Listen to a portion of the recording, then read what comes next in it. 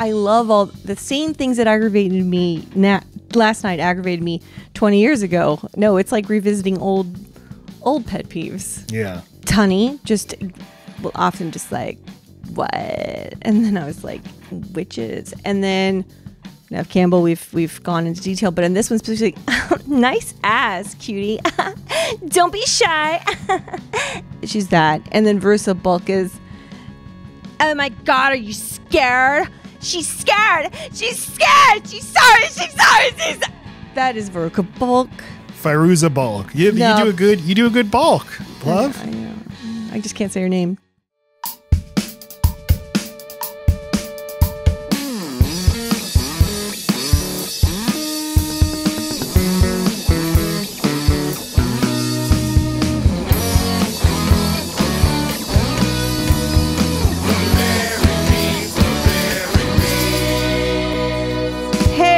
Gods of the watchtowers of the north, I invoke the wait, no, I want to be Ruby Tyler. What's her name? Rooney Bisbo. The lead? Who's the lead? Robin Tunney. That's what I said. A bit. Hail to the guardians of the watchtowers, I commend thee. I guess I invoke thee. I'm put you in me. To those listening, because we have more audio listeners than viewers, Laci is doing her best Robin Tunney's weird hand impression. One of my favorite things about Laci is like top 2 or 3 is when she gets really hung up on an actor and the weird ways they do things like run or walk or hold up their hands. And usually Laci's like, you're going to fucking throw up when you see the way she holds up her hands. And I'm like, and I think I'm not even going to notice a difference, but I see her weird claw hands. I'm like, oh, you're right. All right. And the way she runs, like she's not attached to her arms and legs, like those were afterthoughts, like she's learning. Yeah, we'll get into all of the different ways that she moves, that Robin Tunney moves in this, our podcast, Load Bearing Screams. I'm Matt Jokes. And I'm Laci Goth. And for all the craft heads who this is their first episode, we are a married couple and we host this podcast every week where we do a deep dive into a movie that one of us loves and we haven't seen it in a long time or whatever. That's the general rule. And the other one is generally unattached to. Getting to know it, you know? And this week we're diving into the craft. And the way we do it is we look at the history of the production of the movie. We talk about the movie in detail. If you want to just skip to the movie discussion, there's a timestamp in your episode description. Just letting you know the ropes because I know there's lots of crafties out there. Oh, is that what they're called? Oh, yeah. Okay. Big time crafties. Speaking of crafty, I definitely didn't go to the Dollar Tree and buy a bag of random looking crosses and then attach it to a necklace I already owned. You know? This is a Celtic cross I owned previously from all the witching I do. Mm-hmm. I just wanted to make that clear. And didn't you have black lipstick on earlier? What happened to that? Is it not there anymore? No. Okay. Your lips look normal. It was eyeshadow. Oh. So I guess should I put it back on? No, we're live. We're in the middle. Yeah, we're live.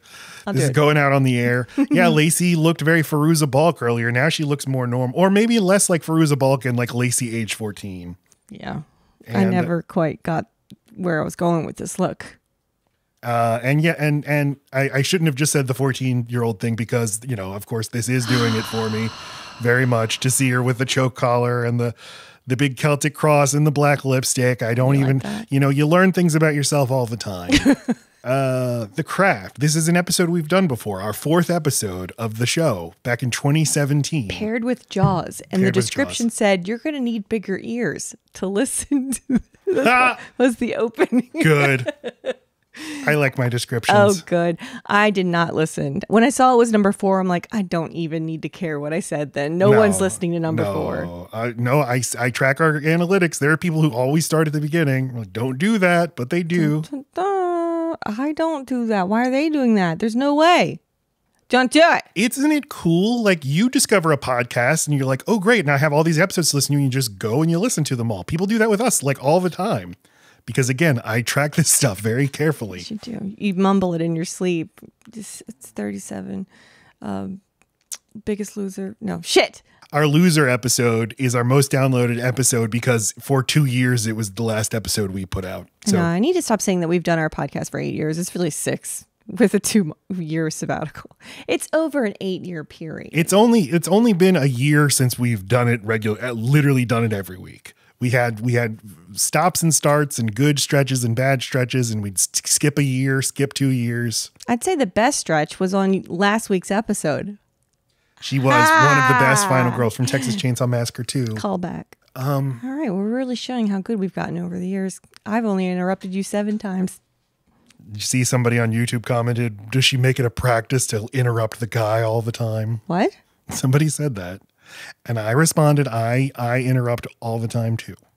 Toil and boil and listeners beware. Don't make fun of my face or my hair. Okay. What video? What video? What is his name? Zip code? List of fears? What? I think it was on Mad Max 2.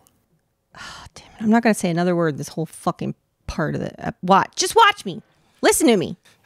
Try. So okay, The Craft, our 4th episode, and I remember both of us taking a big shit on the movie. I didn't listen either, but I remembered we both made a lot of fun of it. Really? I watched last night and it fucking rocked. You didn't seem like you were that into it last night. I came multiple times.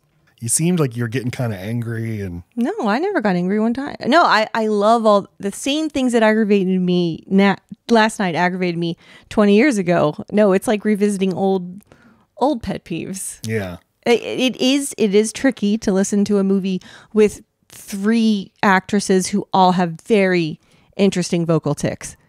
That's a lot. That's a gumbo. How would you describe this vocal tic? Well, Tunny will often just like, what? And then I was like, oh my God. And then witches. And then Nev Campbell, we've gone into detail, but in this one specifically, nice ass, cutie. Don't be shy. She's that. And then Veruca Bulk is, oh my God, are you scared? She's scared. She's scared. She's sorry. She's sorry. That is Veruca Bulk. Firuza Balk. You do a good Balk, love. I know. I just can't say her name. Yeah, I liked it too. Mm-hmm. I liked it this time. We wanted to do horror movies this month, and you said I want to do The Craft. And I was like, okay, but that's not a horror movie. That's just witches. But I was wrong. I watched it last night and I realized this is a horror movie. I mean, it doesn't start out as a horror movie, but in the filmmaking, the second half of the movie is a horror movie. For and sure. a very effective horror movie. I remember being disturbed by there's no jump scares, but the idea that people who you think are your friends can even invade your dreams and will never leave you alone. They want you to leave the city. I've just found that entire premise like, well, what are you going to do? You turn these girls into powerful witches. You just moved. You're going to pack your stuff again. This doesn't seem fair. Yeah, not being able to discern reality. Am I in a dream? They're fucking with my dreams. But in the literal, like, nuts and bolts of the filmmaking, it is, a house filled with bugs and snakes and disgusting animal life, and it's creepy. It's really well done. I was really impressed. I was really impressed with how good the makeup looks, with all the stuff involving the thousands and thousands of snakes and bugs. It looks really good. There's some dodgy CGI, which you can forgive because it's almost charming. It's so dated. Yeah. But it does stand out because otherwise this looks like such a good practical effects movie. I especially love where Nancy flies at Sarah at the end after... I don't know if the dresser comes after her but they all end up on a wall and all the clothes go there and then she's got to bury her. I just remember there being a cool behind the scenes look at how they actually did that. And anyway, but that's the practical effect, right? Because they're actually doing that. Okay. Yeah, I love all that. There's CGI augmentation, like the levitating Rochelle sequence they did in front of a green screen. I didn't notice while I was watching it, so it's like that stuff is good. What the shitty stuff is, the hands turning into snakes, to little video game snakes and stuff like that. But yeah, no, this is a fun movie. I have some issues with it that we will detail. All right. Plug, everybody. Plug for our special bonus video adjacent to the movie this week. On our TikTok, our Twitter, and our Instagram, you can watch me and Laci discuss what are our favorite movies about magic. And I gave it a lot of thought. And it's totally not me and Laci yelling at each other. That's never our We make shtick. videos. Right. So. But yeah, TikTok, load-bearing beams. No, sorry. TikTok, load.bearing.beams. Twitter, load-bearing-pod. Instagram, load-bearing-beams. You can catch that bonus video and let us know what your favorite movie about magic is. And it's also in the episode description. All right, The Craft. So tell me once again, when did you see this movie first? What do you remember about it? Can you tell me the year? 96. Okay. So there is a theme of 96 being a big year for me. And I think that is because I started going to the movie theater by myself around that time. I'd been 12. And I mean, 12, 13 is exactly when you're looking for like, what type am I? I'm definitely an archetype. Which one is it? And the goth thing really spoke to me. Like you can do goth and not have a lot of money, and you can choose to be looked at, and people stare at you, and you get to tell yourself like, oh, I made that choice. So I would have attached this movie then. I would have definitely rented it as soon as it came out on video. I wouldn't have owned it for a long time. I couldn't collect until I kind of got it. Until I got a job. I love it. I love when a slow motion walk at any point. I just like it when a whole group gel all of a sudden and they go from looking like one thing to this like fully just developed blossoming new thing. And so this movie does that really well. And there's enough like cozy, warm, nice moments. And then it just goes all to shit. And then it's like, whatever happened to those nice girls? I guess absolute power corrupts absolutely. Oh, shit. You know? Anyway, Shit. just, I mean, because they are genuinely nice, two of the girls. And then they turn into complete dog shit, even by the end. So sorry, Nev Campbell. Or I'm who's going off the, yeah. Who's nice? It's Rochelle and Tunney and Sarah, the lead. Sarah's always nice. She stays nice. No, Nev Campbell's character, I can't remember her name right now. Bonnie and Rochelle are nice. They're welcoming. They want stuff. Yeah. Yes, but and Fairuza Balk as Nancy is the evil one, and not evil, just has a hard life. Yeah, she does have a hard life, but she's like, the way I'll react to this is to seize ultimate power. Correct. She's evil in the her sort of inner malevolence makes the others act worse than they would and be meaner than they otherwise would be. And it's kind of cool. Like you think that you have witching powers. Who knows how close they've gotten to it in the past? But all of a sudden now they've got the know-how and Sarah's got the natural thing, and it completes the circle. And now you guys can do little things. If only you'd kept it small. Yeah, that'd been fun. It does escalate very, very quickly. Very quickly. Now the beasts are coming out of the sea and washing up on the shore. That's a very startling moment in the movie. I'm your daughter now. That's what she says to the shark? Tumano. These are gifts. These are my gifts. Okay, Fairuza Balk. She's amazing. It is a fun performance. She is clearly, hey, Fairuza, do whatever you want. Go as big. You can't go big enough. It is a little obnoxious. I love every minute of her. Okay. She's a little overbearing for me. I mean, I appreciate the effort. I appreciate the effort. I appreciate how big she's going. I don't know that it totally works, but I'd rather you do that than do something not interesting. I don't know what I'm saying. Okay. Again, we didn't listen to the earlier episode, so we'll probably repeat ourselves if you have gone back and listened to that. But I have this question again for you. You grew up in a very conservative religious house. Yeah. Was this movie not seen as the work of the devil and something you shouldn't see? My mom didn't chaperone what I watched. She wouldn't have even known. And she didn't police what I wore. I mean, I looked very alt too. I mean, no, my mom just didn't, not that she didn't care, but she did not police me that way. But you said that you used to pray to God to save Marilyn Manson. Yes. And were you watching this movie at the same time? And it has pentagrams and devilry and stuff in it? I just thought this was make-believe. I didn't really believe in witches. I never once thought that these things were actually possible, which was actually kind of anti-Christian of me, because Christians do think that people do like dark arts stuff and whatever. But I just took this as just a look, as an aesthetic. I mean, there were already witchy people at my school. This is just a category of person. And you smell like patchouli oil. I didn't. I hate that smell. But this is just a thing you could be. And so I was like, I'll be this for a little while until a boyfriend of mine tells me not to. I was reading about the making of the movie, and the filmmakers were saying like, yeah, goth really wasn't a thing at the time.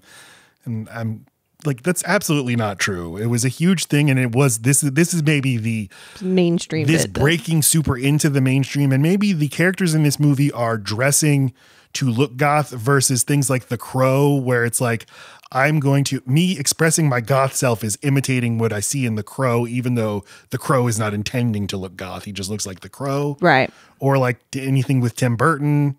But I could be totally wrong about, I'm sure the Cure was in the 80s. I'm sure goth really started to be big in the 80s. I mean, I can't think of another movie that would have more kind of just like cracked through. It's for young girls, for millennials.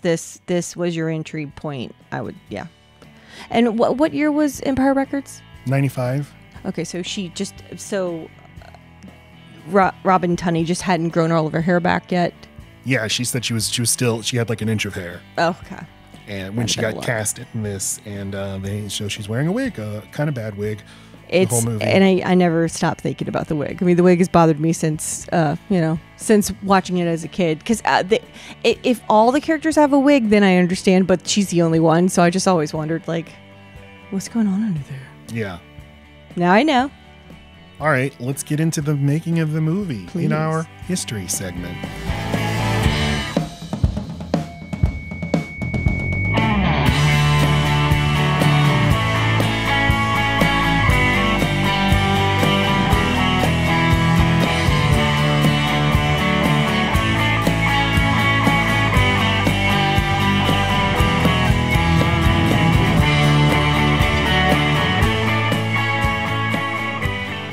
This starts with the producer Doug Wick and the screenwriter Peter Filardi, who teamed up to develop this movie.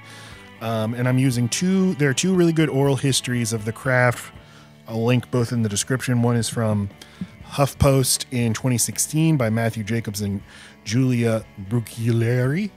And the other one is from Entertainment Weekly in 2017. I don't remember the author, sorry. But yeah, Filardi had written the movie Flatliners. Doug Wick was becoming a big producer. He had produced Working Girl. He would go on to produce Gladiator and lots of other big movies. But they paired up to develop this idea of teen girls who are witches, but like serious witches, inspired by real practices and beliefs. And Filardi wrote the first draft of the screenplay. He did a lot of research on paganism and on Wicca. And here's a quote from Douglas Wick, the producer, quote, "I was sort of thinking about teenage girls and how suddenly they came into this enormous power of their sexuality and how to maybe make a movie about that. I was very aware that witchcraft is an age-old metaphor for talking about female empowerment and the sort of mysteries of women and their connection to nature in terms of reproductivity. I started trying to figure out how to do a story that would be about very real teenage emotions expressed through witchcraft. In that heightened world, we could really explore the longings, the fears, and the wants of teenage girls just as they sort of come into their power, the power of their sexuality, their power in the world.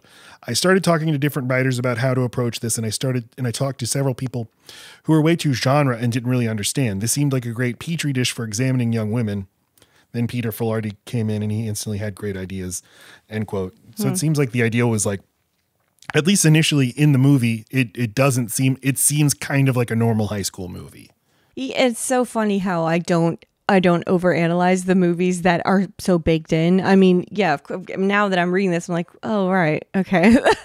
There was a metaphor here. I just take it at face value when it's so ingrained. But yeah, you've got racism, you've got the loss of a parent, you've got poverty, and you've got, your appearance. Physical deformity. I always obviously those things stood out. It's like, oh no, okay, they need to be witches then, because they've got these things going on. You know what else I didn't give enough thought to? Once you find out that Sarah has a dead mom, everything else she talks about, she's like, oh, because their mom's dead. But then you're like, wait, no, she's been dead the whole time you've been alive. So that doesn't explain at all your struggles with mental illness and why you attempted suicide and why you have these visions and stuff. Are we to think that like her magic has been making her suicidal? we can dive in a little more I later. didn't think But of that. I thought I was kind of trying to track the rules of how witching powers work, because they say she inherited it from her mom, so it's like a genetic, it's a blood disease basically, versus something you can just start believing in and practicing. I don't know. no, they're saying it's both, because the other three girls are learned witches, not a natural witch. She's a natural. That's why she's so Hermione, Harry Potter. Filardi, the screenwriter, he says, quote, "At the time I was immersed in the world of teen Satanism and that volatile cocktail of hallucinogens, metal, and magic. I knew a lot about how magic worked and where it came from. What? Doug and I spoke for hours about magic, mushrooms, and ecstasy. I remember him telling him that magic is historically a weapon of the underclass. It was originally practiced by people of the heath, or heathens. Poor people without the power of a king, army, or church behind them. Our characters could not be popular, beautiful overlords of their school. For real magic to work, they would have to be outsiders with more than desires. Real magic requires need." Doug agreed. He had 3 young daughters at the time. He was a great collaborator and advocate for the project. End quote. Okay, so I mean that. Okay, I love the history lesson segment there. At the bottom of the quote, but I was immersed in the world of teen Satanism and the volatile cocktail of hallucinogens, metal, and magic. Yeah. He's asserting that he knew a lot of teen Satanists and that magic's real. The chemical effects of magic. The chemical effects of fucking ecstasy are not magic. Magic mushrooms are called magic mushrooms because they make a chemical thing happen in your brain, not because they fucking make you levitate. This guy's a crackpot. You think he believes in magic? Crackpot. I think he just found it interesting that people, I don't know. I didn't look into what this guy's about. Dabbling in these things as identities, then that's fine. I was immersed in the world of teen Satanism. But I get... Were you 45 years old? Why were you immersed in this, sir? I did wonder that myself. Why do you know so much about teen Satanism as opposed to Satanism in general? And he mentioned this, he's like the teen Satan scholar, somebody that I've meant to look into. But then it must have something to do with that you're particularly open to this kind of thing as something that's going to be part of your personality when you're deciding what kind of person you are. And for people who are adults who still are Wiccan or would identify as witches or witchy, most likely got into it as this age person, right? It does seem kind of hard to believe that somebody in their middle age would start doing stuff like this. I read this as him being intellectually curious about all this stuff rather than being personally involved in it, but you're probably right. I mean, as an adult who reads Wikipedia about random stuff, I feel like, I'm really into learning about all this stuff, but all that means is I just read about it on Wikipedia. That might be what he means. He says immersed. That makes me think his body's there, but I get the sense that this was supposed to be a much edgier movie, maybe more drug use. Okay, that's the big thing that seems like it's missing from this movie. Is drugs, but it is a studio release. It's an R-rated movie, but there's a death of a kid. Yeah. I always kind of forget that he dies when he falls out the window. Lots of talk about suicide. Yeah. Slitting wrists. And this movie single-handedly taught me how to slit your wrist the right way, quote unquote. Which is what? Along the vein, so that you're opening the majority of it rather than just going across it and opening a small part of it. I know. But that would just mean you would have to be like surgically accurate with it too. So I think there's probably just as likely a chance of you missing the entire thing. This is a movie that seems like it would appeal to a Laci as a kid looking for an identity versus people who already identified as goths or identified in a sort of counterculture way, because it seems a little too sanitized. Got it. Too Hollywood for the real thing. What are your thoughts on that? I mean, I guess any kind of representation, even if it's not perfect, is still good, right? I mean, I think you see someone who's pretending to be poor in a movie, or is poor in a movie, I appreciate they're there. Gay in a movie, I appreciate they're there. I mean, I can't think of a ton of goth movies, and when they go mainstream, it does seem like gives a little bit more credit to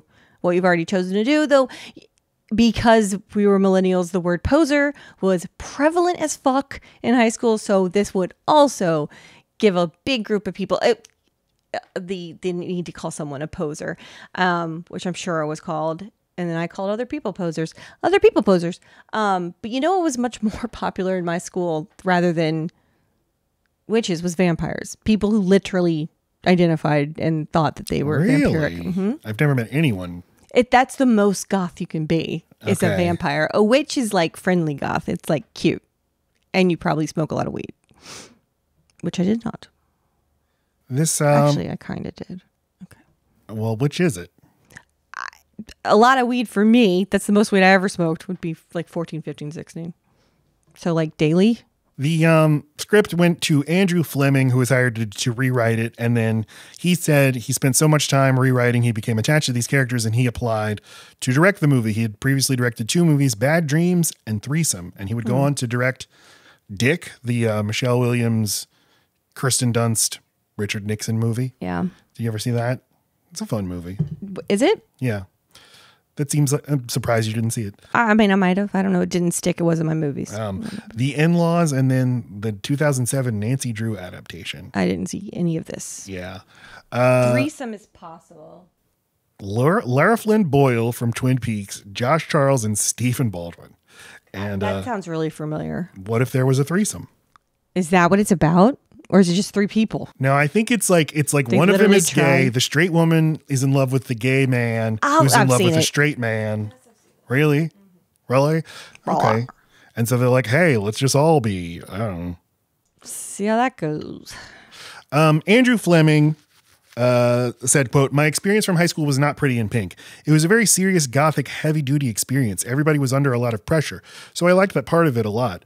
I brought to it the idea that the main character had committed suicide, had tried to commit suicide. The idea that the Rochelle character was black and that she'd been experiencing racism, that was my idea. The idea that Bonnie had been burned, that was my idea. Oh my There was a God. girl in my dorm room who tried to kill herself and I found her with her wrists cut. There was a girl in my dorm who had okay. burns like that and I was intrigued by her. What is this guy's fucking problem? Hey, you're pretty neat. There was a lot of weird bigotry in high school. I think I personalized it. I also liked the idea that it was witchcraft, but that it felt real. All the witches you'd seen in movies heretofore had been in black pointy hats with green skin. And weirdly, a few years before, somebody in the business, I guess I upset them. It was this woman. I don't want to go into details, but she said, I'm a pagan. I'm going to cast a spell on you and it's going to fuck you up. I was really freaked out. Is End this quote. guy 5 years old? He sounds 13 at the most. A woman said My she idea. cursed me. And this was my idea. And heretofore, they're green. This is the director This is the director. Yeah. directing things with adults in them. That's right. I'm glad he's not the writer He did or co-write or it the talker. Did they let him talk a lot? on set. He's not good at talking. No, they hired a Wiccan practitioner to be a consultant. I appreciate that. I mean, because you definitely, it feels, although I just feel like the whole thing that you do to be a witch is you go to Barnes and Noble a lot. Like you need a lot of books. You're constantly buying a book. Those books have no overlapping content and you need candles. I don't know. So yeah, quote, the consultant on the set helped write the chants and incantations. Pat Devon. She's credited in the movie as a technical consultant, but she was really there to try to make it real. It felt real. She did a good job. Lacey's choke collar My fell choke collar off. can't- I find her it's less not a choke attractive collar, now. it's a choker. But all right. A choker. My bad. Well, I'm here to teach you. I'm your consultant. But she was really there to try to make it real. I wanted Wiccans to see it and say, yeah, that's not offensive to me. That's what it's like. The whole idea was to make up stuff because the God that they refer to in the movies is something that we made up, because it might have been offensive to people if we had used real people's real gods. We created our own. That's actually End quote. a fair thing to have tried Yeah, I to was go Googling. around. I was looking up. Does Manon have a Wikipedia page? He does not. But it's so I guess it's like we're just inspired by real Wicca to come up with something that's like an analog to it, so that real Wiccans would be like, okay, yeah, this represents that or this represents that. It's not a spoof of what I believe. It's a Right, we're not making fun of it. We're going adjacent out of respect. I guess it would be kind of odd to see an adjacent version of Christianity. You know, hi, dear Famuth, just everything except for you replace God with some other word. I guess I could see that as like That'd be cool. disrespectful. Okay. No, somebody should do that. All right. Or it's like when we did our Child's Play episode and we're like, this movie has voodoo being real in it. And like voodoo's an actual religion people practice. Right. What do they think about voodoo? Hey, your religion causes Chucky's. That's what your religion does. And for Bernie to dance on his own, and he's dead. So, Weekend at Bernie's too. Oh. We haven't watched that yet, but we should. And he had this idea. Last time, I remember a complaint I had about this movie on our first episode, that I felt like every scene felt like it was disconnected from all the other scenes in terms of how it looked, and felt like it was like almost like a location scout hadn't done their job properly. Like, it's kind of hard to explain. It's like you can see a movie and feel like none of this seems like it's part of the same world. Okay. That was my complaint last time. Whereas this time I thought I really liked the visual palette of the movie and the locations. And he said he was inspired to really emphasize older LA, older architecture. Like he said, it was the quote, the kind that was built in the 40s and that's kind of decayed. It's unique as a big city in that there's nature everywhere. The whole premise was that there should always be trees, or there should be skies or water or wind or fire, the four elements. Yeah. So we were always putting in greens or adding animals or wind or candles. The magic comes from the earth. Yeah, it doesn't feel, they say it's LA and it never feels like LA, except for like my teenage brain would have been like, yeah, when that homeless guy's there. But it always does seem odd that the man with the snake is in the very beginning of the movie, but they clearly live like up in hills or something. Like it was hard for them to go up their own driveway, but that guy's just like, I got a snake. He's just up there. Yeah. He's just up there. But yes, it's a different look at LA. The hills have guys. Yeah. With snakes. A different look at LA. I mean, like Hollywood, the real Hollywood neighborhood's pretty shitty. All of LA is kind of shit, but that's just the parts I've seen. I mean, it's just a huge, big city. Yeah, with lots of different different things, different architectural styles. It's not LA's fault that LA. Every time it's mentioned, it's someone rich saying it. It's always in a context of glamour and Hollywood. So it's not really fair to LA when you get there and you're like, oh, you're just like a city. Yeah. That's what we do here. So yeah, casting, they need to cast their four witches, and they said this was difficult. Like Andy Fleming said, there's like an ecosystem now of teenage actors, but there wasn't really at the time. There was Winona Ryder and Claire Danes, and that was it. And he said like it took him a long time to find the four. It took him almost a year to find the four girls. The first one they cast was Rachel True as Rochelle. And she said, quote, at that point, the character Rochelle was Caucasian and bulimic. Luckily, they switched that up. I think that having the racial component in that movie added a really great layer so that it wasn't just, that just wasn't there in most teen movies. Right. A lot of times, the roles I played, I literally say the words, are you okay? So this time I got to play a character who actually had something going on. And then she also said in the original script, before they decided to go with someone non-white, my character was bulimic. And then once they cut that out, I was like, my issue is that I'm black. No, my issue is not that I'm black. The world's issue is that I'm black. Yes. End quote. They cast Fairuza Balk, who I'm sure they just looked at and like, yeah, okay. Yeah. I feel like you already cast a spell on this casting call. So yeah. She was a practicing pagan. And, she got her start. What had she been in? Return to Oz as a child in the 80s, in the mid 80s. Yep. And she has like bit parts and stuff. And then after this has a little run. Yeah, it's small. Tim Burton you think he'd scoop her up, but no. It's a little too on the nose. I think, yeah. And I think he'd be scared of her. I was going to say she's a dom. Yeah, I think she's scary. Yeah. It's perfect. No, I need to make you. You're not theater enough. Yeah, he needs to make you in his little pot of clay or whatever. So I'm going to turn my wife into something almost identical. Robin Tunney was originally up to play Bonnie, the Neve Campbell role, but the filmmakers wanted her to play the lead. They seem interchangeable. It probably because of the success of Empire Records, huh? I mean, because when did Scream come out? After this?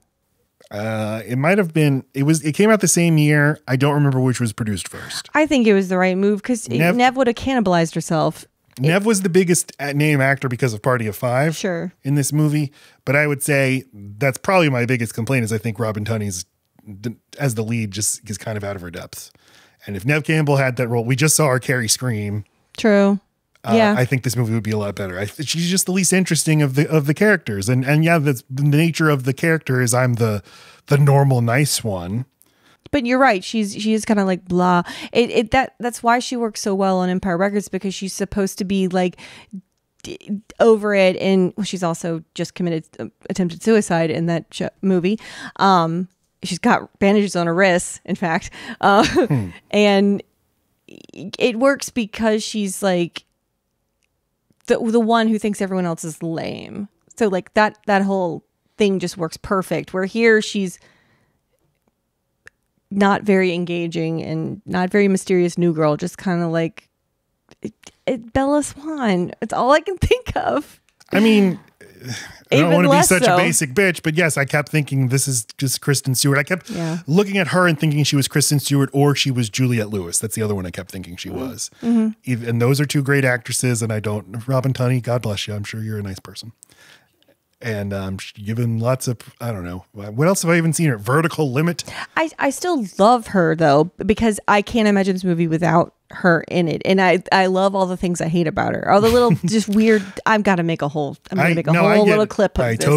totally get that. It's like, yeah, but that makes the movie magical that she's so weird looking when she runs. And her, I like that like low cadence to her voice. You just don't get a lot of deep voiced people. I mean, it's when she uses it for evil and does a vocal fry 3 times in a row, I then get upset. But I just like that she's kind of just like hefty like this. Yeah, movie. They produced it for $15 million and it looks really good except for the CGI. It was a sleeper hit, $55 million worldwide. I'm sure it made a bonanza. Sleeper hit meaning like it was slow and then picked up, or like it waited, VHS made it pop, like what? No, as in like it opened number 1 at the box office with $6 million. So it's like, oh, cool, you opened number 1. $6 million is not a lot of money, but it's like you maybe played for a long time. Like each weekend, it just kept making a couple $1 million. And in the end, you're like, oh, okay. This movie made back snuck up on me. 3 times its budget. Wow. And then, it plays forever on cable and home video and stuff. 2020, October of 2020, a legacy sequel. I had no idea. October of 2020, when a movie gets released into theaters, that is truly a dump. That's, yeah. Oh, well, and 2020 specifically. That's what I'm saying. Okay, so oh, okay. This was a theater release. Yes, this but looks this was clearly has Netflix written all over it. Well, clearly this was the studio saying like, there's no hope for this movie. We're not going to save it for a year from now or when theaters are back. They even have the 1 black girl, 3 white girls, and 1 girl with short hair. What the fuck were they doing? Well, it's the Craft legacy. What does that mean? Well, you got to keep up the legacy. Everyone is a type, and we got to recreate the types. The 4 types. That's White, what it means to be black. a legacy. No, it's not literally what it means. Short hair, long hair. Well, I got to say, the long-haired one in the middle looks like the meanie, and then short hair, nicey. Well, that's not keeping the types. Fairuza Balk makes a cameo. I don't know if she's playing Nancy, but the only other thing I really know her from is Waterboy. Oh, and American History X. I'm trying to think. She had a little run, but the range is the only time she's very different from it, and still not that different, is Waterboy. Just she's nice. She's mean and everything else. But say she's her like name. Fairuza Balk. Like you just say you say her name, and it's like she's how many people are a blank type? You are your name type. Yeah, I want a Fairuza Balk type. Right. Let's see. The Island of Dr. Moreau, Almost Famous, The Waterboy, American History X, Deuce is Wild, Don't Come Knock. What are these movies? Almost Famous? I don't remember her in that. Wild Tigers I Have Known. All right then. So I mean, it's mostly from this movie. Yeah, I mean, she just made a huge impression. She definitely did on me. And people are going to be mad at everything we're saying. Like, what about the maker? Gas food line, imaginary crimes, toll booth, things. It is funny that she got her start playing Dorothy in The Wizard of Oz, and she's very good in that movie as a 12-year-old or whatever. I can imagine her facial features would be magical on a little, like kind of like Elizabeth Taylor, how she was like a magical little actor.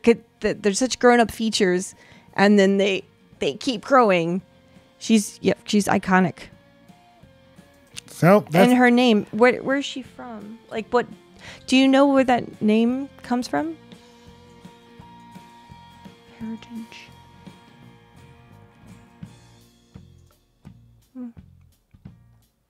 Means turquoise. A variant of the Persian names Fairuza and Fairuz, both meaning turquoise. Okay. Has Arabic roots, variant of Persian, popularized in the U.S. by actress and musician Fairuza Balk. Musician, hey? Hey, yes, she is also a musician. So that is the history of the craft, and now we're going to talk about the movie and complain about the way Robin Tunney runs. Robin Runny. Manon. I'm your daughter now.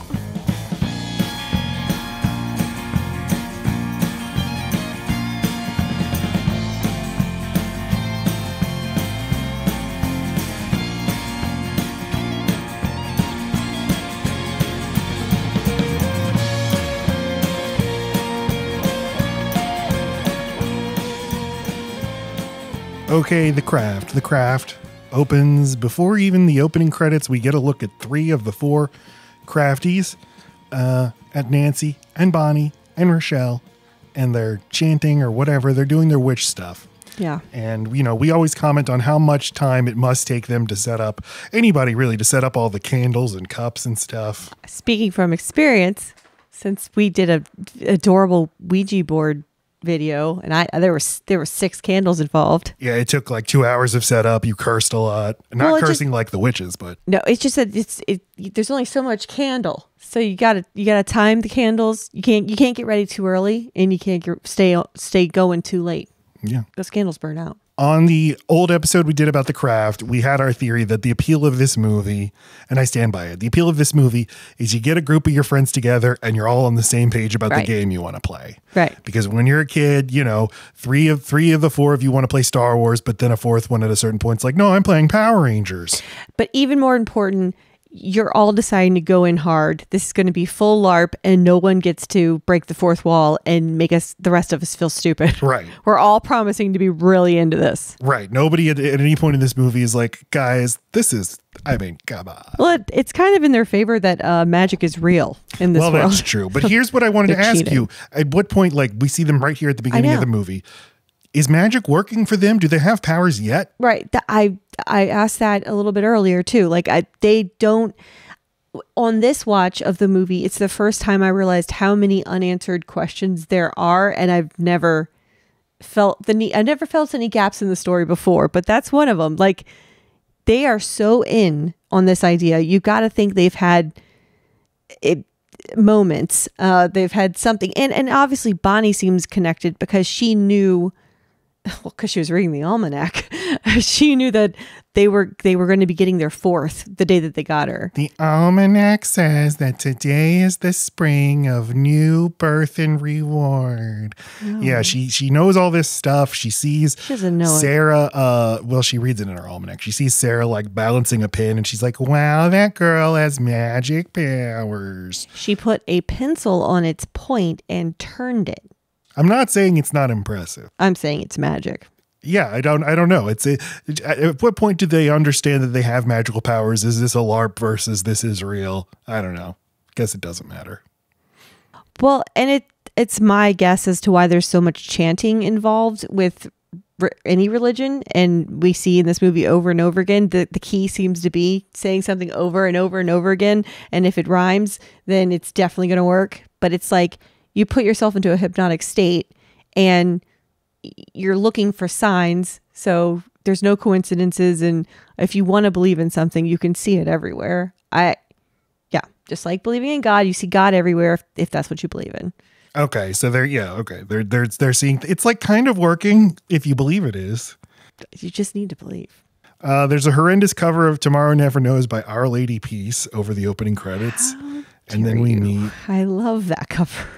Bella Swan, and she is not Bella Swan. I wrote in my notes, like Bella Swan, she's pouty and sad about moving to the stupid new town of Los Angeles. But yeah, the Robin Tunney as Sarah is in the. I mean, Bella Swan is also riffing on this. Sad girl moves to a new location, is an outcast, is a misfit, falls in with other misfits. It is a dick move to move your kid in high school. Once they're in high school, they're already baking. You just need to let them stay there and cook. Usually there's some reason given, like my dad just got remarried or his job. It's just. My dad wanted to. We wanted to move. Wanted to move. Yeah, moved me my senior year. You kind of get the wave of okay, she did have a suicide attempt. It's easy to blame it on the location when you're not really sure what to do. So maybe a change is good. Maybe they need to get out of the house where it happened. I think I think you probably nailed it. That is exactly what happened. They move into this incredible mansion. They're like, what a hunk of junk this place is. Guess we need a new roof. A gold roof. Is this Spanish style architecture? What architecture is this? All right. That sounds right. And then a scary snake guy comes to the door, and the dad's like, "Hey, get out of here, you! Get out of here!" Did he spook you? Totally don't. I mean, other than just to give us the heebie-jeebies or to let us know this movie's gonna have some turns, I do not know what foreshadowing really the thing he says, if I had a dream about you and you die, like he's not right. In fact, he dies. So yeah, is he connected to these witches? Is he in tune to the powers of Manon? What's the deal with this guy? He has a copy of the Farmer's Almanac. It's like in in the first Friday the 13th, there's a sequence where there's just a snake in somebody's cabin. You're like, oh my God, a snake. And it just makes you feel like evil is present, even though we're in the woods and a snake is, yeah. It's a common foreshadowing thing to do, is just to have something scare you. The movie doesn't allow you too much peace, or a book or anything. It's just like even a car backfiring or something. Something just needs to happen. Yeah. Well, she gets dropped off at school and her dad's like, hey, you don't have to go to school. You could at least wait until you get a uniform. And this is the most upsetting thing to me in the movie, is going into a school that wears uniforms without your uniform. And, but do they have a uniform at this school? This is the most lax fucking policy on uniforms. Yes, it is very lax. In fact, she wears the exact proper uniform, which the racist white popular girl wears, I will point out, and immediately gets made fun of for wearing it the right way. Cool jacket. I know, this extremely attractive young woman walks into school and people are like looking at her askew, like, what the this fucking freak. She's wearing the school's jacket, doesn't even know we wear graphic tees and suspenders. Not part of the uniform. Witch tops, schoolgirl bottoms. The dad's like, yeah, you can wait until you get a uniform at least. And she's like, I can't stay at home and watch daytime TV for the rest of my life. That's perfect impression. Also, the key that she's probably been depressed and has had a lot of at-home time lately. This is her chance to start over and get her energy back, her zest for life back. Yeah, but I'll send you to Catholic school. That's zesty as hell. It is. And just a reminder that, like, you know, whenever people freak out about what the kids are going to get indoctrinated with, it doesn't fucking matter. You'll have witches at Catholic school. You'll have Satanists at Catholic school. I'd say you'd have extra. Yeah. What a better way to rebel? Give me rules I go against. A school curriculum is just the shit you ignore. In the state we live in, Louisiana, they're violating the Constitution and mandating that every public school classroom displays the 10 Commandments. What? And maybe as a younger person, I'd have gotten upset about it. But now I'm like, you know what's going to guarantee the 10 Commandments aren't cool? Is having putting them up. Yeah, putting them up in a school classroom. That's why I litter all the time and I do drugs. Yeah. That's why I don't give a hoot. Because like Ace of Base, I saw the sign. So, yeah, we now get to spend some more time with the witches. Fairuza Balk as Nancy. She has a noose in her locker. Which is it's the most over the top. It's just a little bit too much in that moment. It's like, okay, we get it. She's fucking edgy. How else would you know that she's fucking edgy? What gives you the idea? You know how I know even more? She leaves it open. You're not a popular kid at school. You leave your locker open.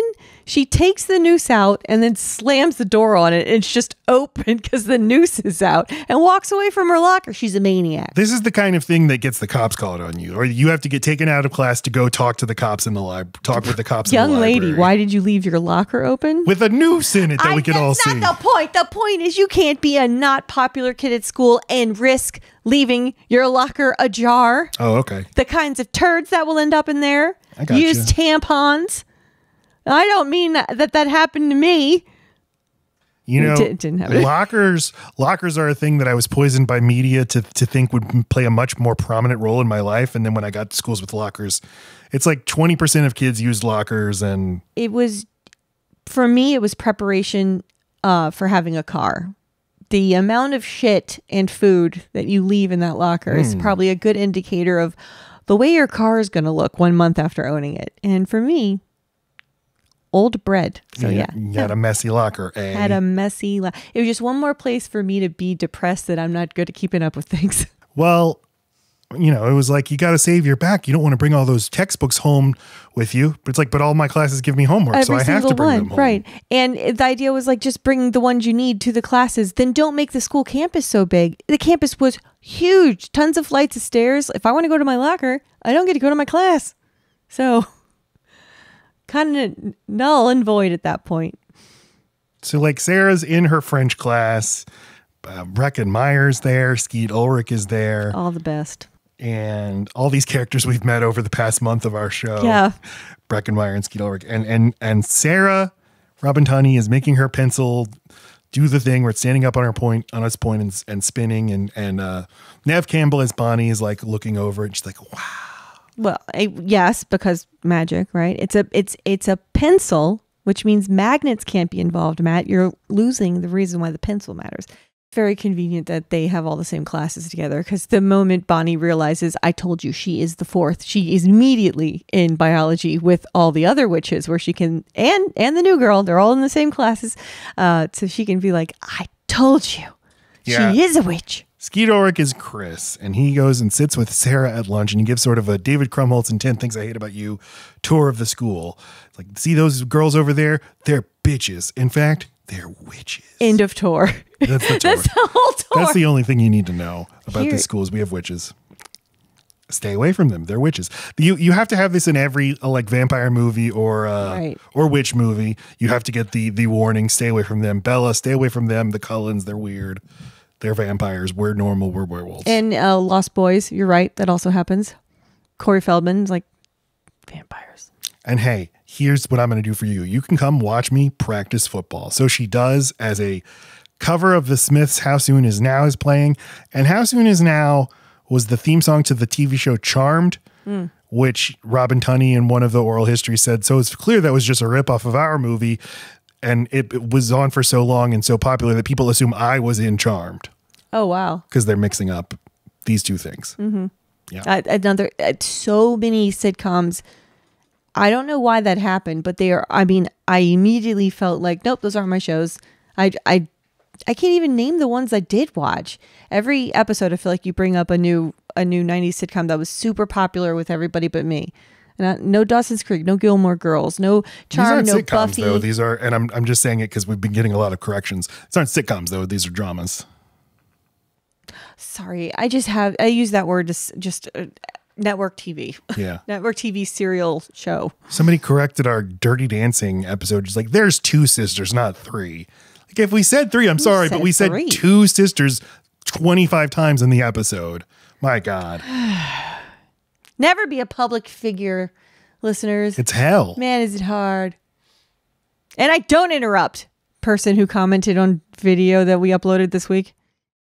She makes friends the first day, even out of her fucking uniform, because she's a witch and doesn't want to watch that guy play football. She's trying to figure it out. What's cool? Going and hanging out with these bitches, hanging out with that dick. I don't know. Let's go shopping. They invite her shop. They invite her. Go get coffee. They don't really give her a choice. And they go to the witch Barnes and Noble, and they show her that, they steal things. And then they ask her to steal a book, and she says she doesn't do that. And then she buys the book. And that's where she meets the nice witch and learns that people can tell by looking at her that she's a witch and is a natural witch. She never mentioned being a witch at all to this woman. She's like, I guess you're a natural witch. Did you see her wiggle her nose? Did you see her make anything fly? No, you didn't? Well, it's like Star Wars, the Star Wars prequels. You just pick up on this essence. You know, I can feel the midichlorians coming out of you, young lady. If you have a witch store, how many people who come in do you think are just going in for a goof versus actual paying customers? It has to be most of your foot traffic. Yeah. Yeah. It's LA. It's not like it's Salem or there's tons of witch. I don't know. I'm trying to think of are there witch stores in there's got to be. There's a witch store in Covington, Louisiana. What's it called? I don't know. The witch store. I don't know. Okay, Witch's Brew. All right. It's a little on the nose. Now she's seeing it's nighttime. This is a new place and there's a lot of unhoused people, and she notices the man that had the snake and was in her house. He's still got the snake. That's nice. He's a good pet owner. And this is when he starts saying, I had a dream about you. And he's following her, and it freaks out all of the witches. And they all cross the street. Sarah's the last one to cross the street. He follows her into it. And apparently they all think at the same time, he's going to get hit by a car, or I want him to get hit by a car. And they cause the man's death. And then they run into the hobo woods, and they sit on disgusting sofas and get real excited about how the fact that happened. We did it. Are you able to do stuff like that? You think things and then they happen? And she's like, A man's dead. It's dead. That's but I wished it for him to be dead. He was, and then that's where Nancy starts her, making it all seem like it's okay. She's like, he was after you. He was going to get you, Sarah. And are you able to do stuff like that? And she's like, yeah, I mean, sometimes I wish for things to happen and then they happen, but like kind of weird. Like sometimes I wish for it to rain and a pipe will burst in my room and it will get flat. And then sometimes I'll just wish that's quiet and then I'll go deaf for like 3 days. Okay, this is gonna be so fun to listen back. But this is where it's on overdrive. This particular scene out in the woods, and then Fairuza Balk starts explaining about Manon. And every time they say Manon, it's like I feel like you're dropping the end of a syllable right there. Manon. Like, what is that choice? It takes me out of the movie, but it's such a part of the movie that like I forgive it. Again, all the things that annoy me are just make it more of why I feel so attached to it, because all of the beats are so familiar. You have to have the bad too. No, I don't want Manon to not be in this movie. That's the only thing I will remember about this movie is the word Manon. I'm glad you enjoyed it. It makes it special. Oh. If it were Gog Magog or something, not as special. I don't know, Gog Magog. Well, pretty special. She's like, Manon, what are you even talking about? Do you guys worship the devil? She's like, no. Manon is like, if God and this devil were playing in football match, Manon would be the stadium. And the sun that shone upon them. I read that in a book. The Farmer's Almanac. But at a certain point, something they say is too far for Sarah, and she's like, I'm out of here. And she leaves. You guys are being weird. Yeah. Well, she's, it seems like, and maybe this is what drove her to try to commit suicide. Her powers have been a nuisance and been a presence, and she thinks she's weird because of them. And these girls are talking about like leaning in and like really, really, deciding the things she sees and feels and thinks are real, where she's probably had doctors her whole life telling her to suppress them. That's not happening. You need to take this medicine. That's my read of it. Is just like, no, my string says to not practice magic. Well, we should probably have gotten one scene before she even met the witches where she displays a power and it seems like a burden to her. Maybe her dad's like, yes, seems freaked out or creeped out about it. Yes. And it's like this thing that has been a burden to her. She's now attracted to these girls who make her realize, no, it's what makes you great. Exactly. Like, I mean, yeah, don't give us the information that her mom is dead and then tell us about the suicide attempt and then we just fill in the wrong blank. But maybe it's all part of a potpourri that makes Sarah angsty.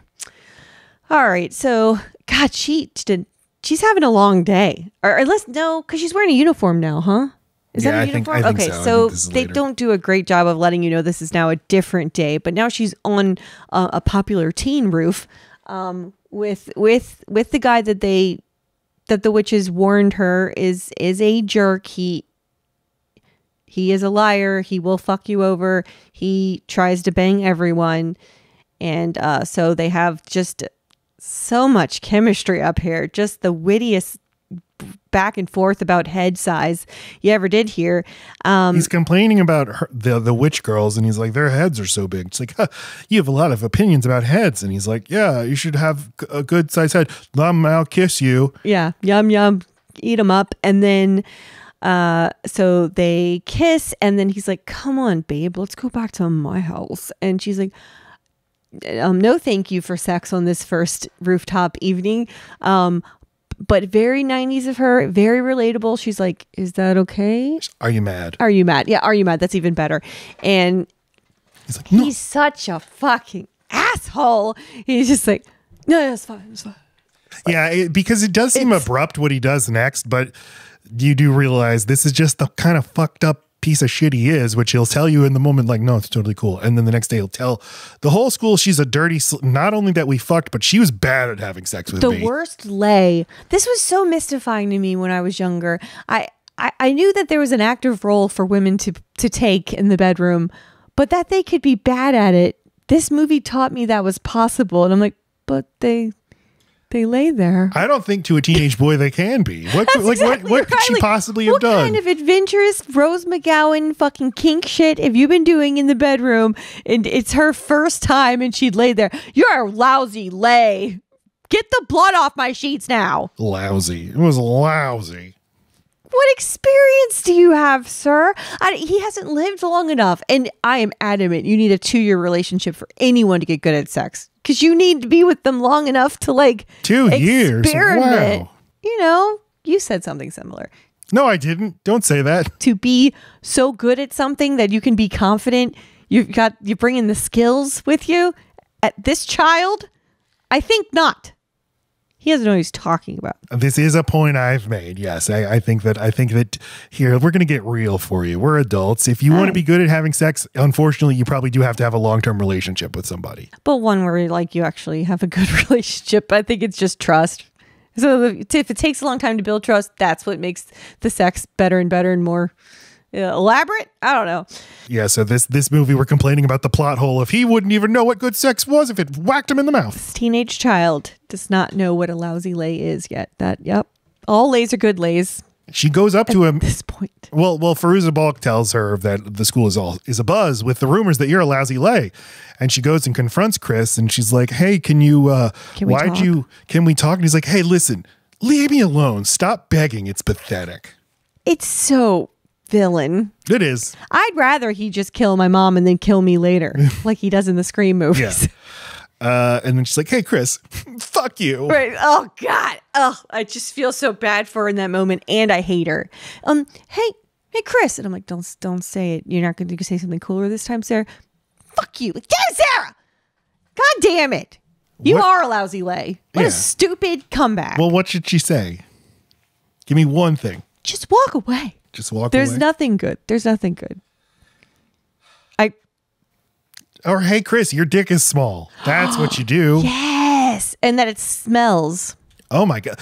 Smelly dick. You hear so much about small dick. You don't hear so much about smell dick. Yeah. We see the other, we spend some time with the other girls, with Neve Campbell, with Rachel True. We learn they're experiencing problems of their own. Rochelle, the black woman, is on her very white swim team, and they are just admitted racist toward her. They're like, "We hate you because you're a black person. We hate that about you. And your hair is like a pubes. That's gross." And she's like, "Leave me alone." It is just the one girl, but boy, does that other girl laugh at it. And in that she's just so on, it's so the movie really does just give you 3 dominoes and knocks them all down real clean and easy. What's the deal with Rochelle? She's black. What's the deal with Bonnie? Scars and a huge pussy, because the doctor is saying, okay, this shouldn't hurt. You might feel a pinch, you might feel a sting, and she really just okay. Okay, so in light of what we were talking about earlier, when you say huge pussy, I'm like, wait a minute, did I miss something about her anatomy? Oh, she's a coward. Because she has lots of scars on her back, and when the doctor's like pokes her real gently, she's like, "Oh." No. To be fair, it looks like on the level of getting a tattoo. So that's no fun. Yeah, fucking witch or not. And she's probably, the scar tissue of burns are really freaking sensitive. So I take it back. Do they explain how she got these scars? No, and it never bothered me until this time. Well, it doesn't have to bother you. Just let it go. All right, I'll let it go. Just did I miss something about she got burned by a warlock or something? No. Okay. Oh, right. A spell turned wrong. A cauldron spill. A cauldron. Yeah. But an empty cauldron. And then Nancy goes home to her trailer, and her mom is yelling at her shitty stepdad. Like, "You've got to pay the bill, you son of a bitch." Well, her mom's drunk. The trailer is leaking, and he is nasty. You can just tell he's going to be no good. So white trash burns black. Those are the attributes. Those are the people. Next day, well, who knows? I think it's pretty good. I mean, it's good storytelling. It's good plotting that she's initially hesitant about all this witchery, but then in seeing the powerlessness she has in the social hierarchy of the school, which is she can respectfully turn down Skeet Ulrich and say, like, "But dude, we'll have sex in like a week or something. Give me Don't 2 worry more about dates. it." Yeah. But no, that totally turns that totally turns against her. So it's like, I might as well go and embrace my witch powers, because then, like what the screenwriter was saying in the history segment, like magic is a way to is a way for the underclass, the oppressed, to sort of appropriate some power and some control. So she goes and follows them. They go on a field trip where they have "We are the weirdos, Mister" line that is iconic. I have found in my research. Indeed, it is. And they just go into some nice woods and start doing chants and stuff. And it's better that you should rush upon this blade than enter this circle with fear in your heart. How do you enter? With perfect love and perfect trust. And they do it over and over and over again. And I've always been very mystified by the fact that Neve Campbell and Rochelle, they kiss on the lips, everybody else on the cheek. Yeah. Well, what happened there? Was it like, it's like, nah, that's a good take. That's okay. You guys didn't know you didn't need to kiss on the lips, but it was so flawless otherwise. We'll just go with it. It seems like it should mean something, but whatever. I think it I don't know. I thought it was sweet. And then I was like, oh, they're all going to kiss on the lips. And then they don't. I thought so too. And then they don't. They don't. And because this is the ceremony that make it always bugged me that you need 4 people for a circle. It's like that's a square, but whatever. There's this thing like we need a fourth. We need a fourth because the corners, north, east, west, south, and also earth, wind, air, fire. Also, the 4 quarters of a basketball game. Also, George Washington on a quarter. Connect 4. But I guess it's the smallest amount of number you could need to make a circle out of something, and they are a circle, which is circle. So this is how they put all their blood into a fucking cup and drink it, and then butterflies happen. For stuff. Well, they ask for stuff. Robin Tunney wants Chris to love her, which is this doesn't track for me at all. I know it is a weird. It does feel like there are scenes missing from this movie. It seems like layup. Make him. You want revenge on him, right? Not for him to care about you, right? Just like. And I like what happens with Skeet Ulrich. I like that he gets cursed to love her, but it just doesn't track with her character that what she wants more than anything is for him to love her. But the others, I want my scars to be gone. I want the racist piece of shit on my team to get fucked. And Nancy for Isabel is like, I want to be all powerful and I want have all the powers of Mano. I want to be God. Please be God. I'll have some God now. Thank you. And then they all put their hands in Power Rangers, and then butterflies start flying around. And then they turn into avatars. Yeah. It's Mana. I can feel them all over me. What is the name of whenever the white spider things come out of the trees, the beautiful shit that happens in Awe or whatever in Avatar. Awa. I don't know what it's called. Yeah, it's Awa. Those are Awa bugs. Awa's all over me. Awa's and me, you guys. It's a double rainbow of Awa. Okay. Okay. And now starts a series of adorable sleepovers. That is my favorite part of this movie, is that there are like not 1, not 2, not 3, but 4. There's a lot of sleepovers, and they all serve a purpose, and it is very well observed girl social time, or people of this age. This is when you get to do.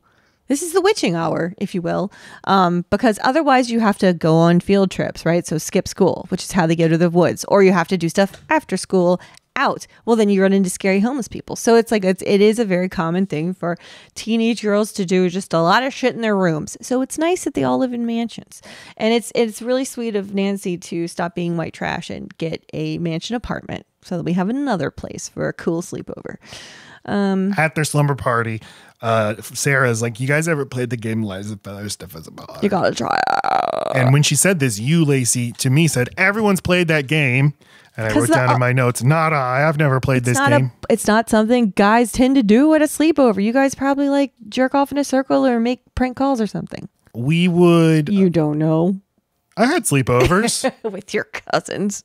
No. I'm kidding. I wasn't friends with my cousins. I'm projecting. No, we'd like, if you get a boner under your blanket, you like make it wiggle and show your friends. What? Yeah, that's what I wrote down. That's the kind of stuff. Game? That's the kind of stuff we would do at our slumber parties.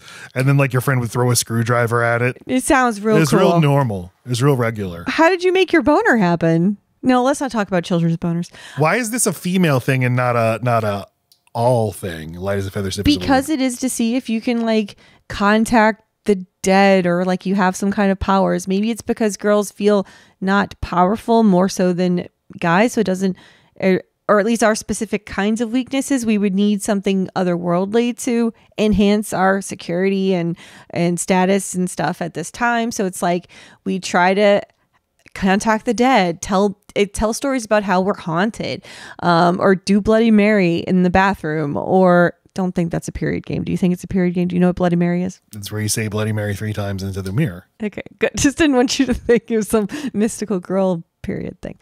Or you do Lies, Feather, Stiff as a Board. You just all these little, you try to creep yourselves out and just have an experience.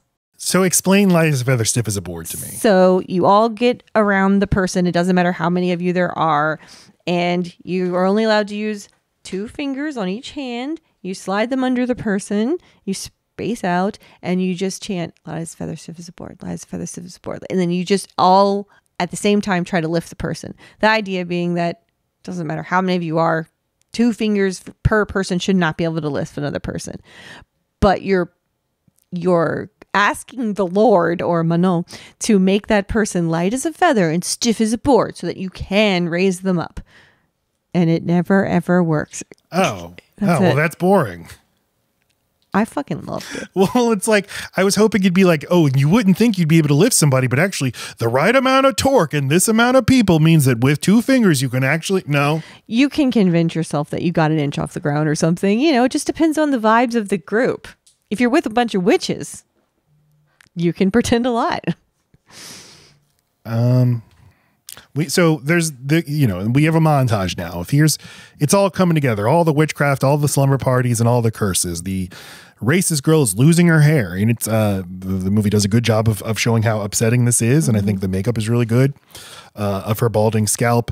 Nev Campbell, her scars are peeling off, and that too looks really good and really satisfying. I wish I could do it myself, just peel off all those scars. You do too, don't lie. And not her scars, though, just sunburn. And then and the stepdad, Nancy's stepdad, is about to attack her mom, and then she screams and she's like, no, and it causes him to have a heart attack and he dies. And then I'm sorry, I forgot to mention this. There's a little period where the other 3 girls is right. spells seem to have worked, but not Nancy's, and she's jealous, and she goes and prays to Manon. But that's when it's revealed that her wish was not what we saw her do at the tree. It was to not be white trash. Rochelle tells us that, because then her joke is like, I'm like, you're white, get over it. So it's like, but she says at the tree that she wants the power of Manon. I know that. So it's a little bit, it's disconnected. That's not, I mean, maybe because that's too hard to like show us that's happening. So they have to give us something more specific to see that her witchiness is happening. Yeah. Anyway. But she uses her Manon powers to kill her stepdad. And then they find out that she and her mom have inherited $175,000. And I like the mom. The mom's only in 2 scenes, but she's very funny. She's she's sort of crying. She's like, what a dear, sweet man. And then she starts laughing and celebrating with her daughter. And it's like, even in 1996, I mean, $175,000 is not in much Los Angeles is not going to get you far at all. And they're spending it in the least efficient way. Right. Just like you're just headed right back where you came from, guys. Yeah. Cause they get a giant apartment in a high rise, and the only thing in it is a jukebox and a sofa. And, they start experimenting with, glamour, which can make their appearances transform or whatever. Starting with Sarah turning her eyes brown. Wow. And I like that her friends are underwhelmed with this. Yes. And I also would not know if somebody's eyes changed color. Correct. You'd have to change my head to a peacock's head for you to be like, something's different. Hey babe, Have you always had a beak? Okay, so is the next scene that they go to the beach?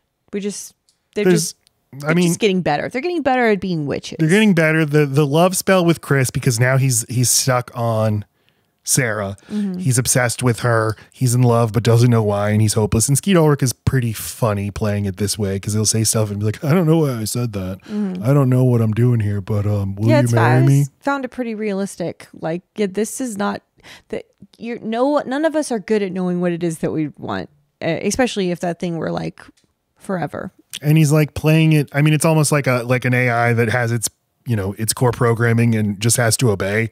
There's no reason to it. It's just like, well, I'm in love with her. So she ran away from me. So I have to chase after her, and it can even turn violent, but it's, you know, so that's starting to boil, and they go back to the witch store to like ask the witch lady, how can we undo a love spell? And she's like, you can't undo a love spell. What you put out, whatever happens after that. It has to run its course, which then immediately makes me think of like them when they're 40s and they're married and he's just been pining over her for so long. And then it runs its course. And he's like, where the fuck am I?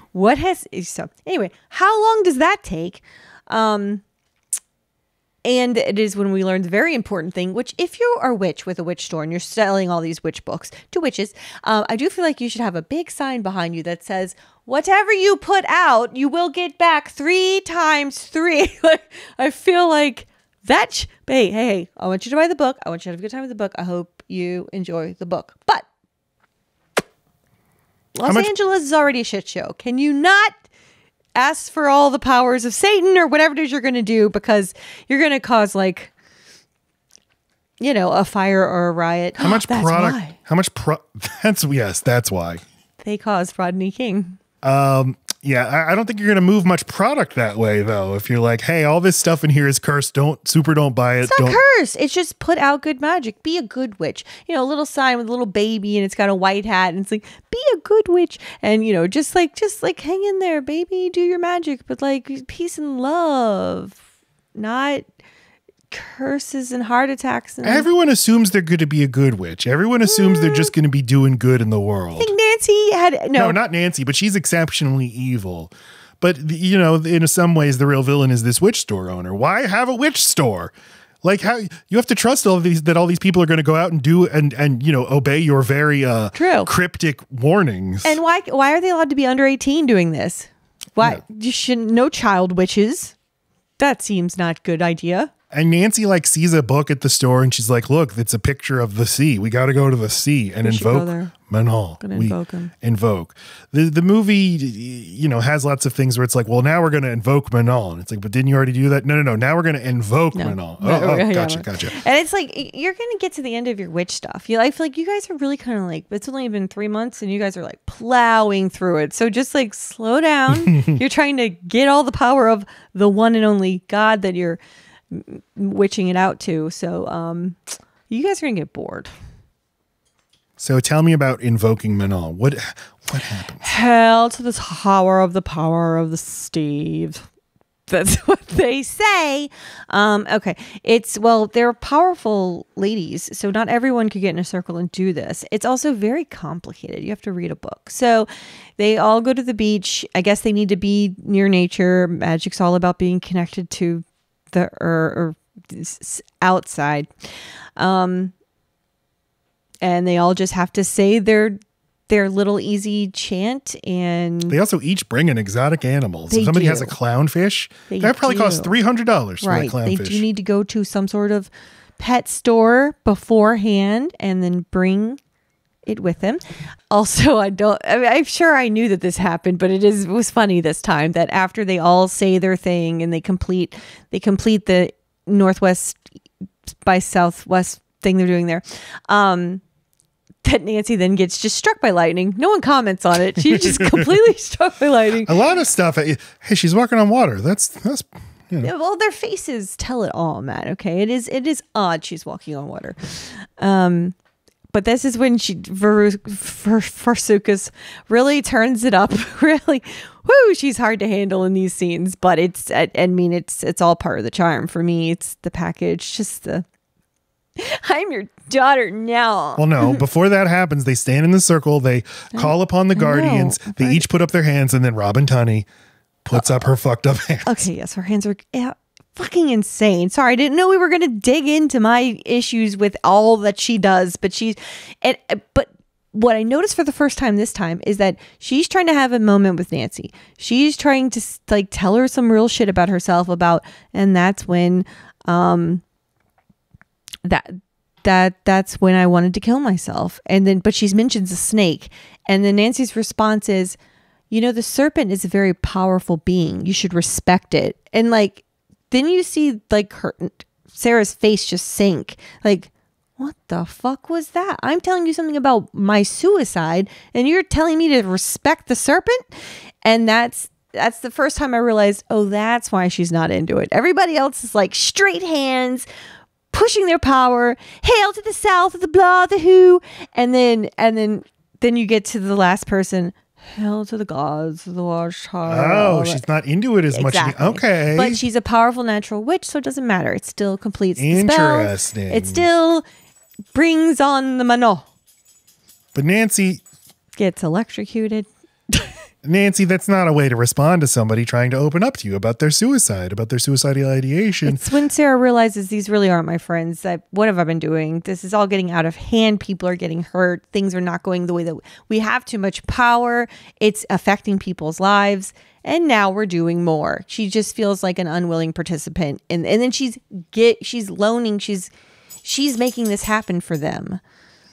She's responsible. Nancy, you got to listen to something Laci always says about how to have good dialogue with people. Relate, don't alienate. Relate, don't alienate. I just mean this is when it's turning for Sarah. She that thing that Nancy said to her was just like the straw. Is like, okay, fuck this. This is not fun anymore, and it's not getting. We're not bringing us any closer. It's making all of you more. Everything I liked about you, gone now. You're all assholes. I'm the same, and you guys are getting worse. Plus, now you're walking on water. Now we got these sharks washing up on the shore, and you're like rubbing them and going, "Oh, Manon did this for me. I can feel them in my veins. It's for my body." It's like, what are you gonna do with all these? You gonna bring them home? Yeah, that's what. Like RFK. I'll be like, what's been? Manon gave you these gifts. You're just gonna leave them? Rude. No, again, that's not what RFK would do. He would come back later at least. I'm back with my car. Oh my God. I'm going to do a sick prank at Central Park. And then after this, they're in the car, they're riding home, and Nancy's being a little extra. And Sarah's complaining. She's like, Bonnie, you're mean now. Although we haven't seen her be mean, have we? Just empty. Not mean. No, just kind of no. I don't think she says mean. I think she just says like vain or like and that's when she's like, I think I spent most of my life ugly. I think it's time I get to, yeah. It's just more like, Bonnie, there's not much substance to you anymore. And all you guys do is giggle and laugh, and they just turn into idiots. And she giggles in response and then says, I'm sorry. Yeah. A lot of Canadian coming out in this movie. I'm sorry. Okay. As later on, Sarah agrees to go on a dinner date with Skeet Ulrich, but instead he takes her to a makeout point, and then he turns into a sexual predator because, again, he's like an artificial intelligence who has the AI programming of pursue her, you love her, and this even turns violent. And maybe like there's something in him deep down that knows this is a weird thing that I'm oddly pulled to this person. Maybe if I just fuck it. Maybe if I just fuck this thing, it'll stop. Like, I could see him convincing himself of that. There's a sorcerer's apprentice sort of thing where they like you can unleash a magic and not know how to contain it. And that's how Nancy's feeling, or Sarah, Robin Tunney is feeling. And she's always been scared of her powers, or just, conceal, don't feel. And these ladies told her just to feel it all. It is a hard power to have. Doesn't seem fun to be a witch, I must say. No, and her friends are like, Nancy hears about Skeet Ulrich attacking her, and he's like, we're going to get revenge on that son of a bitch, and chases him down at a party. And this is where you can see Nancy doesn't even want all of her powers. She's already bored. Like, she's super pumped to hear that someone did a bad thing because she's like, I want to play. Because like, she's not like, oh no, Sarah, I'm so worried for you. It's just like, oh, this is a person I don't like, and they just did the worst thing they could do. Let's kill him. Yeah. So she's so bored with all of her powers already. So she just goes to fuck with this guy at a party. And ends up killing him. The most beautiful bedroom I've ever seen. For teen fucking. With a lit fireplace already going. Roaring. Every time we've ever lit a fireplace, it was an ordeal. It took a long time. It filled the house with smoke. It was really hot. They're hot. They don't tell you this. You need a castle if you're going to have a fireplace. Otherwise, too hot. So she just like starts yelling at him and she's like, sorry, my ass. She does a glamour and pretends to be Sarah, and then that makes him make out with her hard, and they're making out for 15 minutes. I saw the clock when they started and then when they stopped. And then she turns back into Nancy and he's like, ew, yeah, cooties. And then that's when she just, she starts levitating. It's not chill. And she does the scary pointy boots rubbing along the ground. Still the most haunting part of the entire fucking movie. And kills him. Yep, he's dead. So dead. Sarah's sad about this. But they can tell. So you're gonna cry. Wow. Yeah, and they're like, she's gonna leave the circle. We can't have that. We need to kill her or something. And so they start haunting her dreams and glamoring all over her. And she's everywhere. Sarah's like, I'm gonna try to just cast a spell on Nancy, gonna bind her from doing any harm to anyone, including herself. But Nancy knows that Sarah's trying to do this. Mm-hmm. It doesn't work. She's like, I'm going to kill you for trying to bind me. In the old days, when a witch betrayed her coven, they would kill her. So look out, watch your ass. And it really freaks Sarah out that Nancy, because of the level she's gone up to, can tell when Sarah's taken an action against her. And I'm sure that leaves her feeling like, what can I do? I feel like she goes to the good witch way later than she should. She should always have gone to that good witch. That's a good point. Yeah, she goes right now. And she's like, they're trying to kill me. What do I do? That's when she runs with her... Ow. That's when she runs with her fucking mannequin head and her like borrowed parts, and she's just like she was just assembled that day, and her jacket's off of her shoulder. Yeah, floppy arms. Tina Belcher arms. But worse. Runs to the witch store. He's like, oh, Miss Witch, you gotta help me because my friends. Behind the curtain. Behind the curtain is a temple built on a sacred site. In LA. With lots of magnetic energy. Do you know how hard it was for me to get this real estate? It used to be a Payless shoes. Done. The witch lady says, you have to invoke Manon. She's like, but my evil friend did that. It was bad. She's like, no. You need to invoke Manon for good. For good reasons, not evil reasons. Oh, okay, good. So they start to try to invoke Manon. And because Nancy's already got a direct line to him, she feels the invoking and causes a big fireball to go through the store. But it's just a glamour. But it gives you the feeling of like, okay, this bitch gonna blow it up. We better. I need to run away. And then she runs all the way home to her house in the hills, and gets a phone call from Nancy, and she's like, turn on the TV. And we're best friends now, so I'm just looking out for you. There's no trick here. She turns on the TV, and it's a news broadcast saying that her parents were on a plane. Her father and stepmother were on a plane to San Francisco, and it crashed, and they're dead. Now, this doesn't turn out to be true. This, too, is a glamour. But very glamorous. When you're glamoring a TV show, do you have to like design? Do you have to write out a script? Do you have to come up with every edit and camera angle? And that's good. That's a good point. Thank you. It is a good asking point. Thank you for that ask. So now they come back. They're gonna fuck with her. The house fills up with snakes and spiders and scorpions, and it's really creepy. I could forgive all of it if there weren't roaches. As soon as the scorpions are a problem, I do feel a little uncomfortable. I have a problem with crustaceans. I don't like crabs. I don't like crawfish. I like to eat them. I do not like to see them walking around. I don't like an exoskeleton. That's what I'm trying to say. Scorpions are not crustaceans. Well, but they seem crusty to me. They are arthropods like crustaceans, but they're arachnids. They're closer to spiders than they are to crustaceans. Pardon, apologies. No I don't problem. like their crunchy shell. I don't like the idea that if I step on them, they go. I don't like that. I don't like that at all. It is effective, and of course I've got your Steven Spielberg quote or whatever. What we learned after doing our Temple of Doom episode, that it's however many snakes you think you need, quadruple it. Yeah. It's like 20 snakes sounds like a lot, and you put them in a pile, and you're like, that's nothing. Why have all this other square footage? Yeah. So what I'm thinking of, like these different, they do it cleverly, though, like to show that there's a whole lot.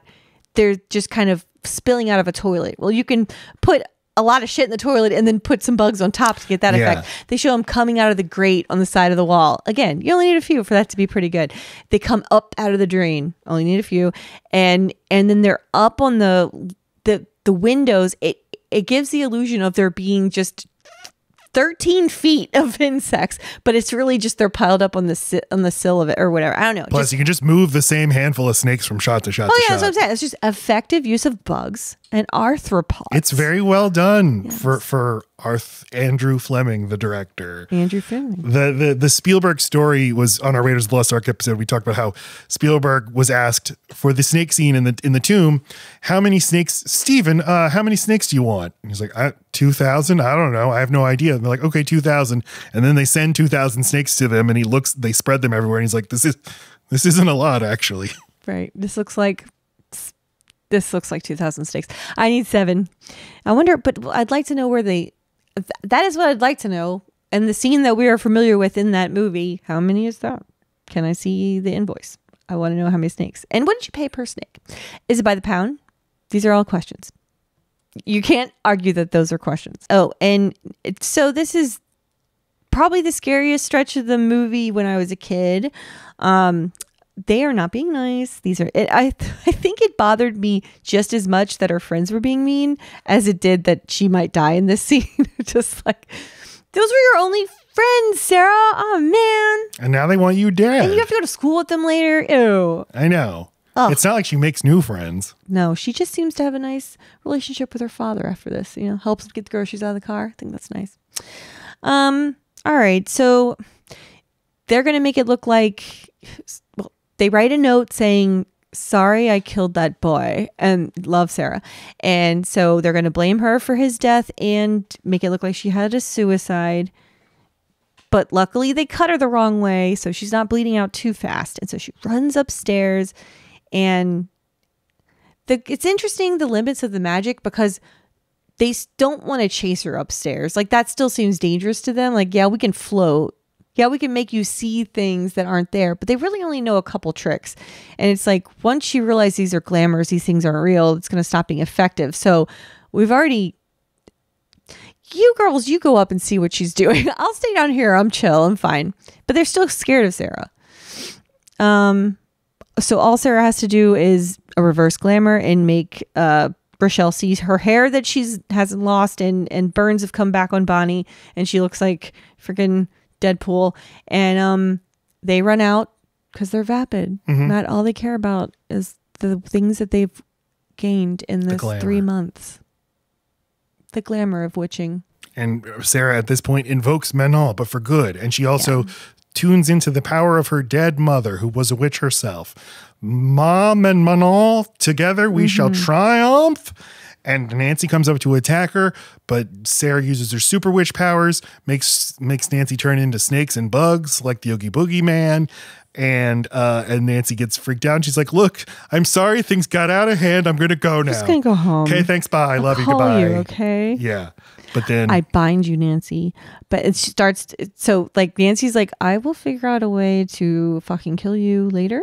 But as soon as she turns it on her and is threatening to take away the powers that Nancy has gotten, now she's pissed. You will not bind me, white witch. And that's when the cool... Everything flies at the wall and the clothes in the dresser. It's exhausting. It's too much. Oh, okay. I feel like the movie's out of steam at this point. All right. She wins. She wins the witch battle. She wins. And forever puts poor fucking white trash Nancy into a mental institution for the rest of her life. I don't think this is a fair ending, but whatever. Just kill her. This is not nice.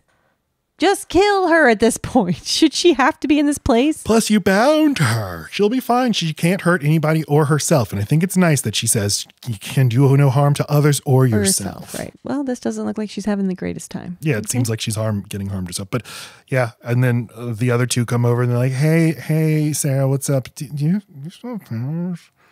And she's like, yes, I do, motherfucker. And makes lightning come down. And they're like, we don't have powers. And a tree fall. And they run away. And that's the end of the movie. Okay. And the moral of the story is, don't move to LA.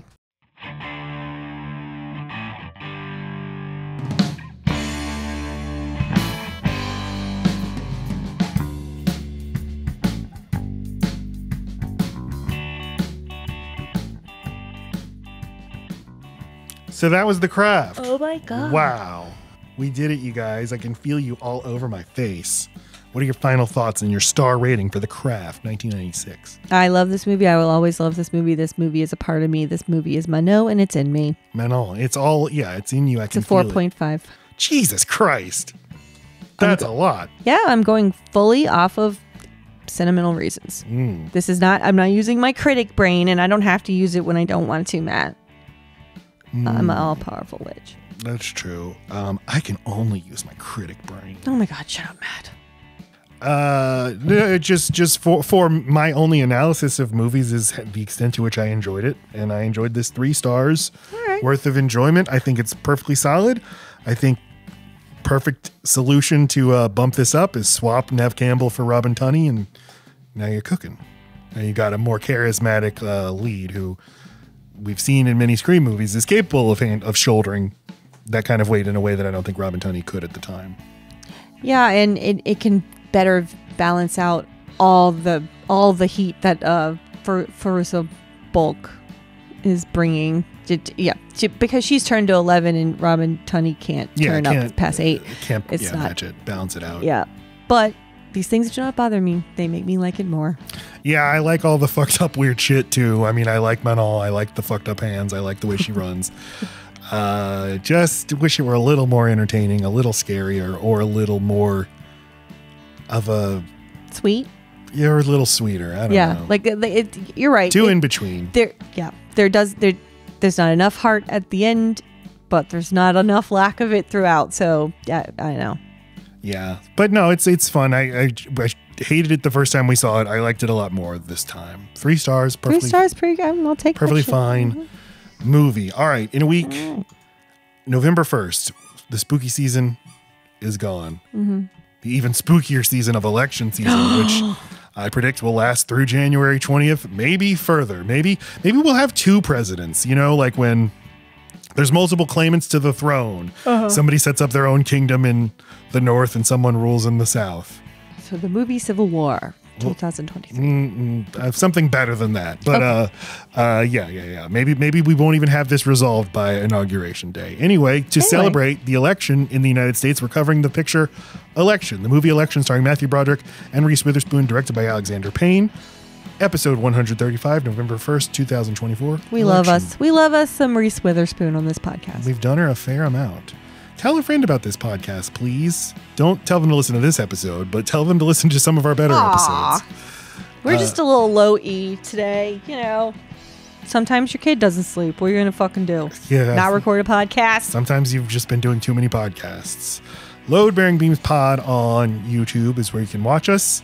You can follow me on Letterboxd at Matt Stokes 9. You can follow Laci on Letterboxd at Load Bearing Laci. You can follow my band Rural Route 9 on Twitter at Rural Route 9, or listen to our music on Spotify. The Joy of Averages is where you can find the music that you hear on the show, Rural Route 9. That's it for me. Okay. I love you as much as Manon does. Goodbye.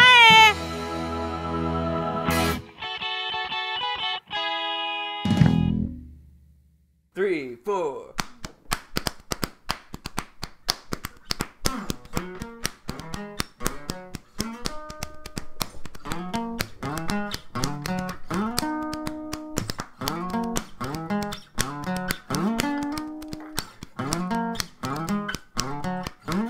Everybody, love bearing beams, love